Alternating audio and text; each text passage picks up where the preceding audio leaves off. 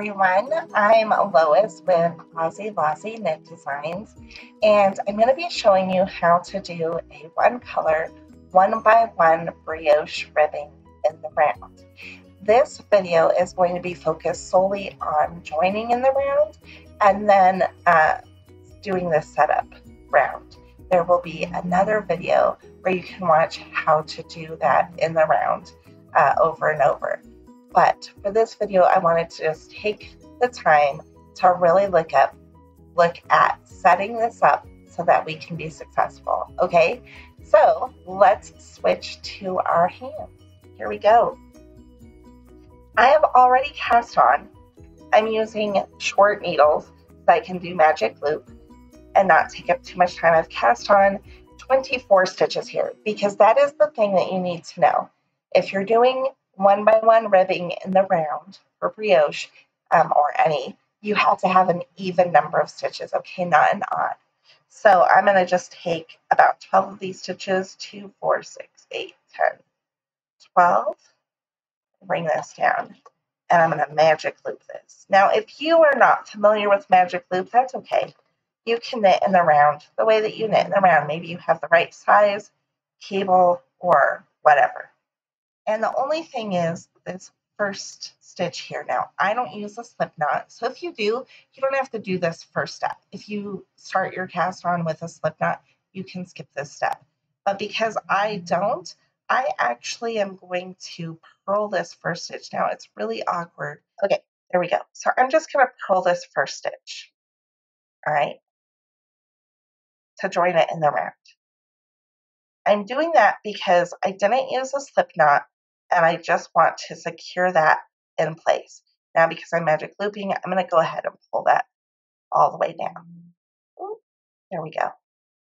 All right, now what I'm going to do is begin my pattern repeat.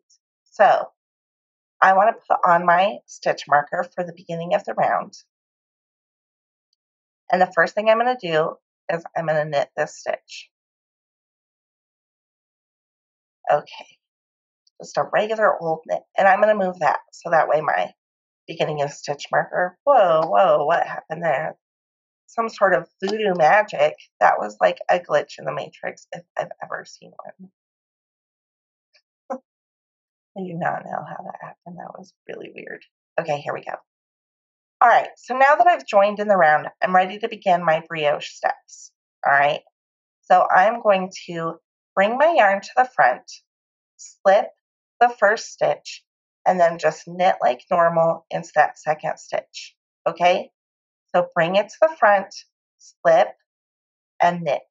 And when I'm doing that, I'm creating this yarn over. See this yarn over? There's one here as well. So bring to the front, slip, and when I go to knit, I'm making a yarn over. Okay, so bring to the front, slip, knit, and create that yarn over. And this is why it's the setup, because the first one, we're not brioche knitting, we're just knitting regular. Okay, let me bring this back around. Now I just knit into that last stitch, so we need to bring the yarn forward again, and we're going to slip that first stitch and knit.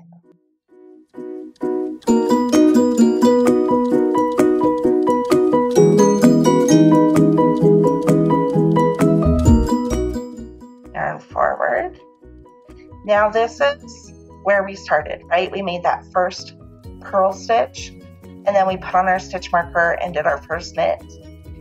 So we've been doing the yarn over on the purls. We want to do that again for this setup row. So I'm going to bring the yarn forward, slip that stitch, and then I'm going to bring it all the way around, bring it back to the front. Move the stitch marker, and then I need to do a yarn over on this stitch. So I'm going to go ahead and slip that stitch, yarn over, kind of wrapping this time to get that yarn where I need it to be. And now we're working a purl setup row. And it's really just the setup because I wanted to show you that that transition. Okay, so we've got our yarn over, and now we're going to do a brioche purl, which is really just purling, but we're purling uh, the yarn over and the stitch that we slipped last time. Okay, so we'll just purl those two together, and that's called a brioche purl. Now our yarn is already in the front, so we're just going to slip that stitch, wrap around back to the front so we can get a yarn over for next round. And we're going to brioche purl the next two stitches. We're just going to purl those two together.